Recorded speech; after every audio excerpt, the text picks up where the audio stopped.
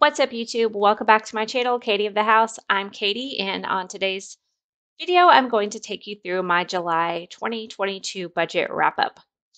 So let's just go ahead and get into it. We'll start with the income portion of our budget. So for our first paycheck, we budgeted $4,700. We actually brought in $4,906.20. So that was $206.20 more than we had expected. And this was just because my husband was on vacation on one of these weeks, and I wasn't sure exactly how much he was going to get because he hadn't been on vacation in a while. So I budgeted kind of on the lower end. So for his second paycheck, we budgeted $5,275, and he brought in $5,302, which was $27 more than we were expecting. On his third paycheck, we budgeted $4,700.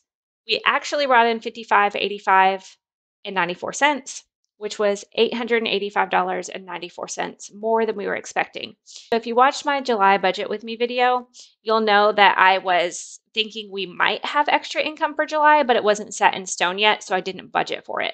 So basically, he was on vacation again for one of these weeks, and he had signed up to work one of the days of his vacation.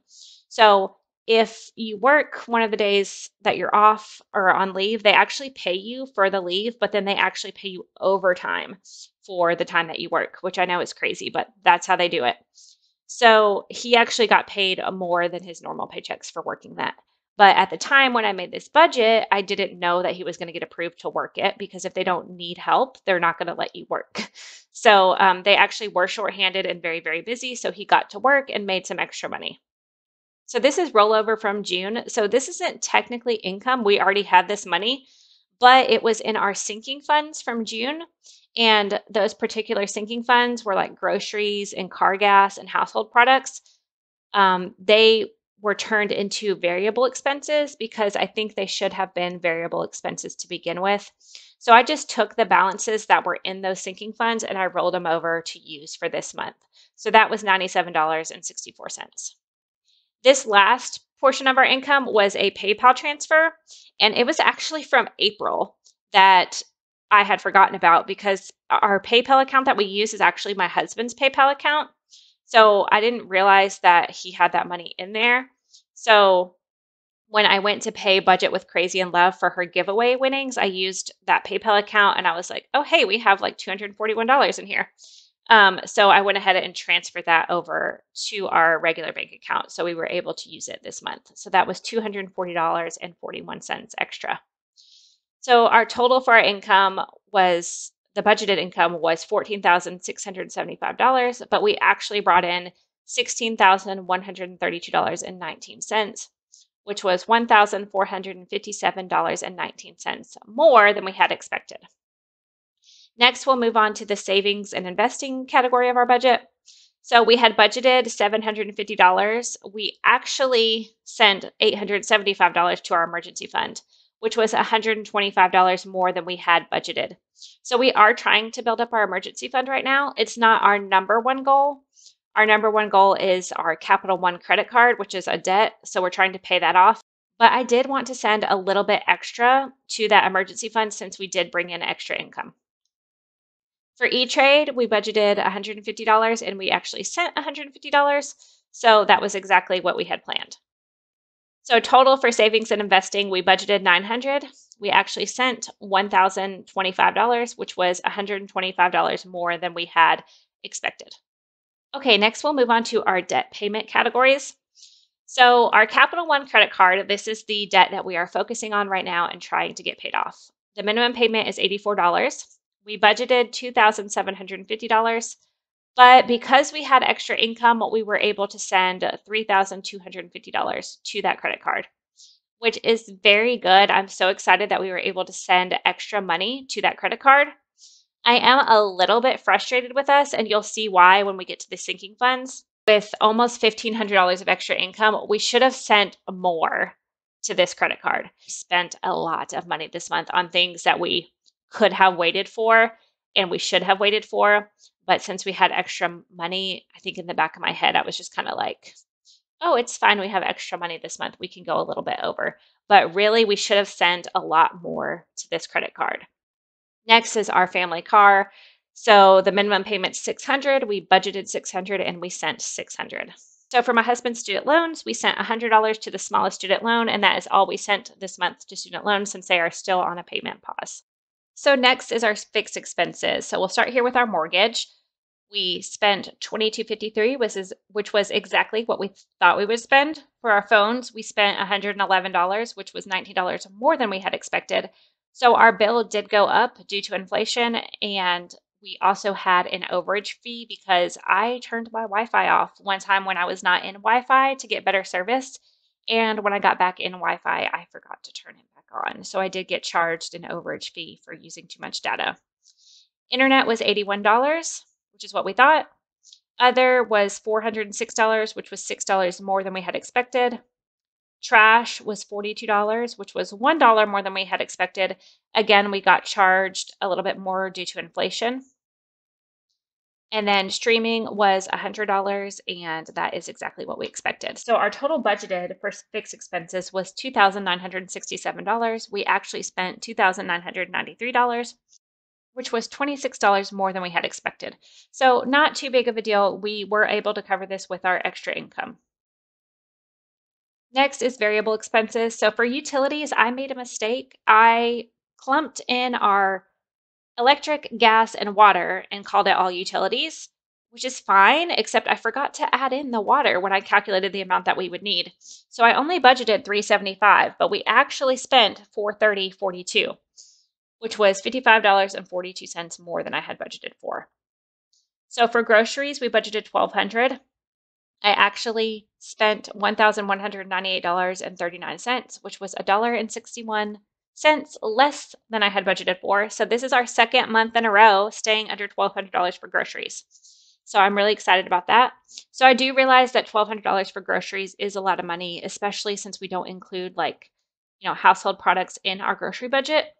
But it's an improvement for us, and I'm just comparing me to me, and we're doing so much better than we used to on grocery spending. So I'm going to call that a win. For eating out, we budgeted 235. We spent 255.47, which was $20.47 more than we had budgeted for. For household products, we budgeted 225. We spent 267.52, which was $42.52 more than we had budgeted for. So every time I talk about household products, my mom will text me and say, Katie, you need to buy your soaps and cleaning products at the Dollar Tree because you'll save a lot of money if you do so. And she's probably right. I probably could save some money if I bought more things from the Dollar Tree. But this isn't just used for cleaning products and bath soaps and stuff. We also buy our vitamins with this fund. So I did buy a lot of vitamins this month because they were on sale at Costco.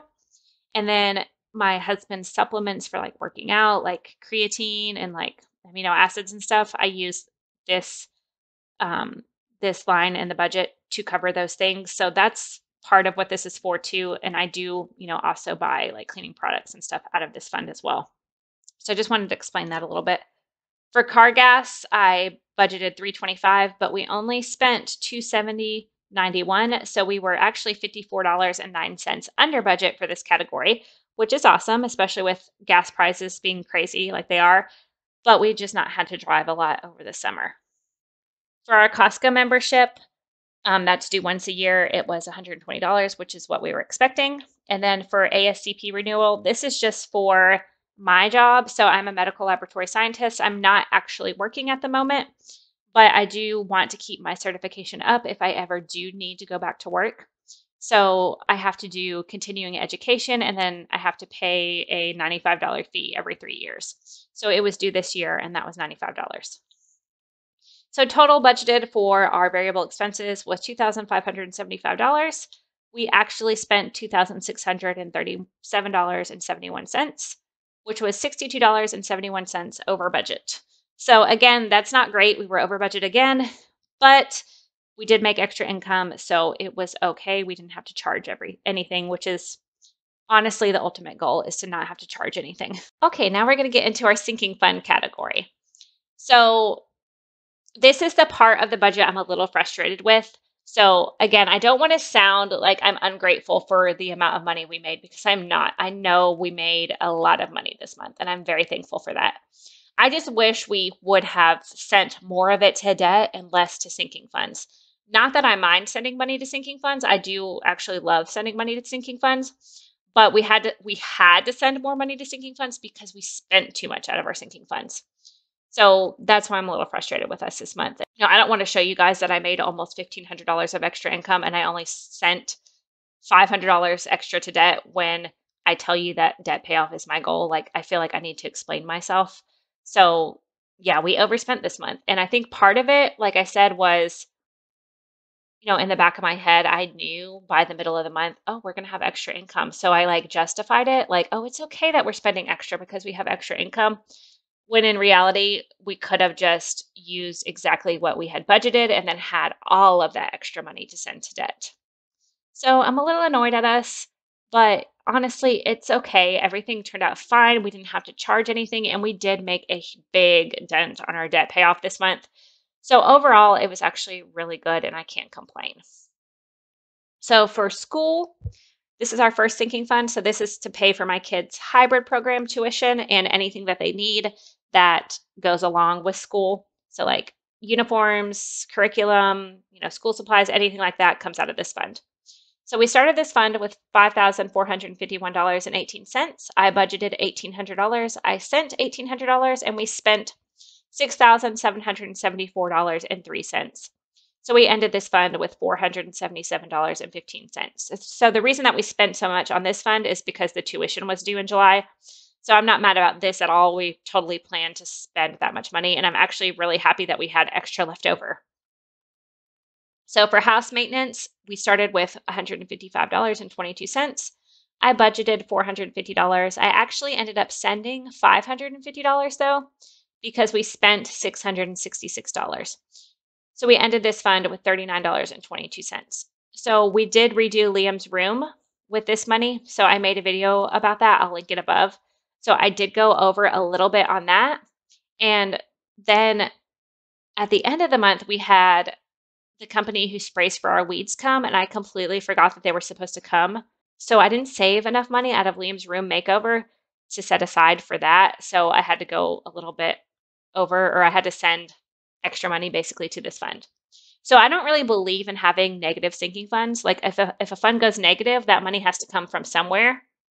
So basically it came from our extra income. So for holidays and gifts, we started with $5.58. I budgeted $3.85. I sent $4.25, and we spent $427.43, which left us with $3.15. So my youngest son Owen did have a birthday this month, and then we had a friend who had a birthday that I wasn't really prepared for. So that's why we went a little bit over this month. For car maintenance and insurance, we started with $389. I budgeted $300. I sent $300 and I spent $16. So this was just a car wash. So we ended this fund with $584.89. Next is my husband's spending. So he started with 14 cents in his account. We budgeted $400, which was already more than he usually spends because he had told me like he wanted to buy something. And I was actually glad that he had like planned for it ahead of time so that I could plan in my budget for it ahead of time. And I was like, you know what? It's a 3 paycheck month. You can have some extra money. So we budgeted $400, but I actually had to send $727 because he spent $727.14, which left him with $0 in this account. So I'm not going to get into this too much. Obviously it's frustrating when any of us overspends, but I'm not mad at him or anything because I've overspent in the past too. So it's not, it's not ideal, but I'm not like angry about it or anything. Like it is what it is. At least we made extra income. Yes, I would have liked to send that extra $327 to debt, but at least we had it and we didn't charge anything. So that's great. Okay, for my spending, I started with $37.48.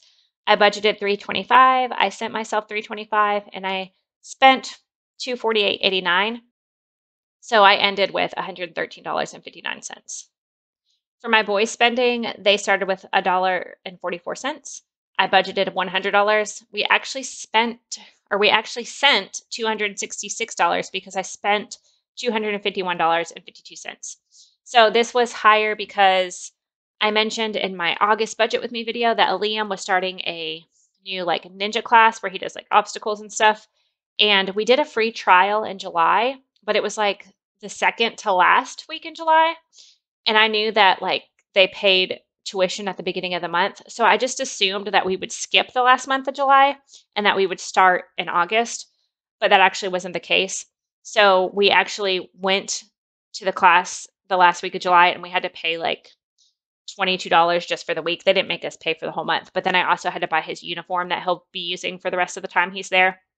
So that's why this was a little bit more expensive than I thought it was going to be. So we ended this fund with $15.82.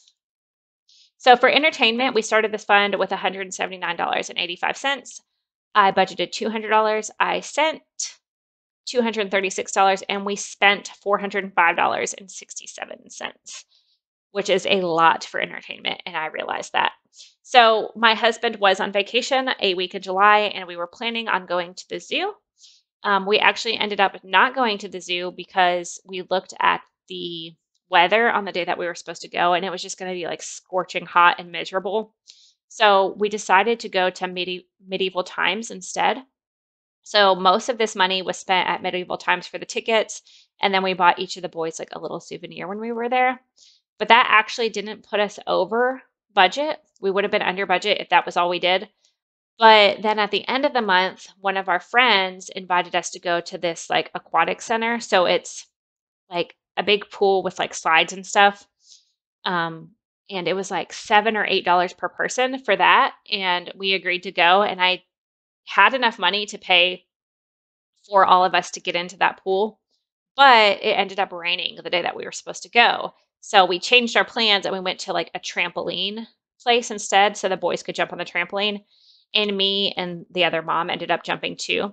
So that ended up being a lot more expensive than the pool would have been. So that's what put us over budget. So we ended this fund with $10.18 after I had to add extra money to the fund.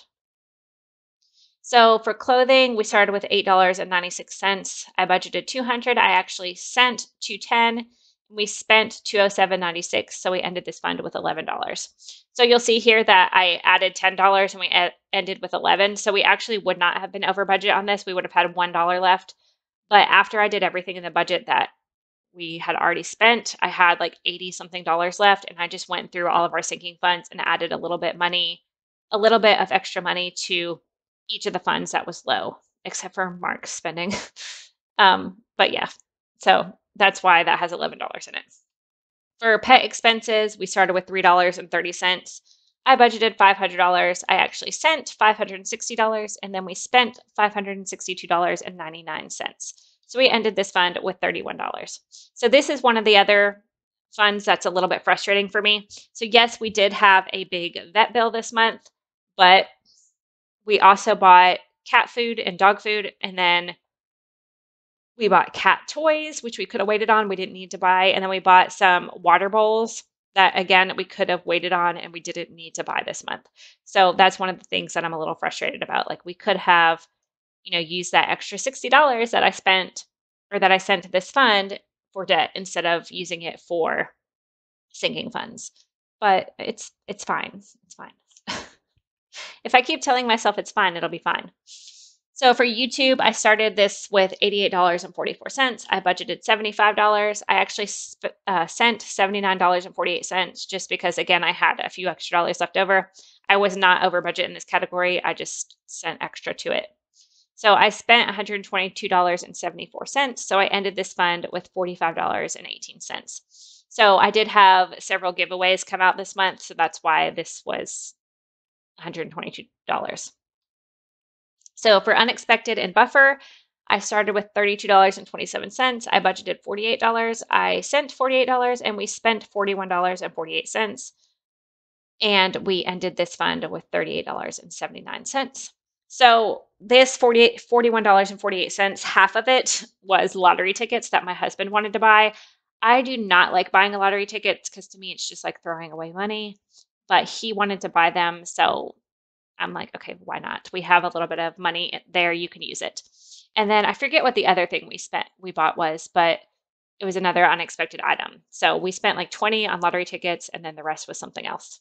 So our actual income was $16,132.19. Our actual expenses was $16,132.19, which is a balance of zero, which means we assigned a place for every single dollar that came in. All right, here, this is just a breakdown of the percentage of our income that went to each category in our budget. And if you watched my August budget with me, those percentages were off because when I make my spreadsheet for each month, I just copy it from the month before and then I change all the numbers, but I didn't change the numbers for the chart. I forgot. So it was reflecting like July's budget percentages, not August. So if you watch my August video and you're like, man, this girl doesn't know how to do percentages. Yeah, I do know how to do them. I just didn't do them. So sorry about that. But these should be correct. I did check them. So we sent 6% of our income to savings and investing. We sent 25% to debt, which is awesome. Again, I can't be mad about that. Like, I can be a little bit frustrated that we didn't send more, but that's honestly awesome. It's okay. For fixed expenses, we sent 19% of our income, and for variable expenses, we sent 16% of our income. 34% of our income went to sinking funds. So overall, not a bad month. I'm very, very happy. Our goal every month is to not take on any more debt. That's our number one goal every month. Yes, we like to send as much money as possible to debt. And no, we didn't do that this month. We could have sent more money to debt if we didn't spend so much. So while we have some negatives in this budget, overall, it was very positive. And if we're making progress on our debt payments, that is always, always a win.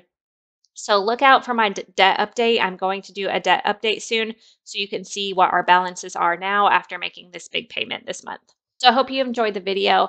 Please give it a thumbs up if you did, and I will see you guys in the next one. Bye.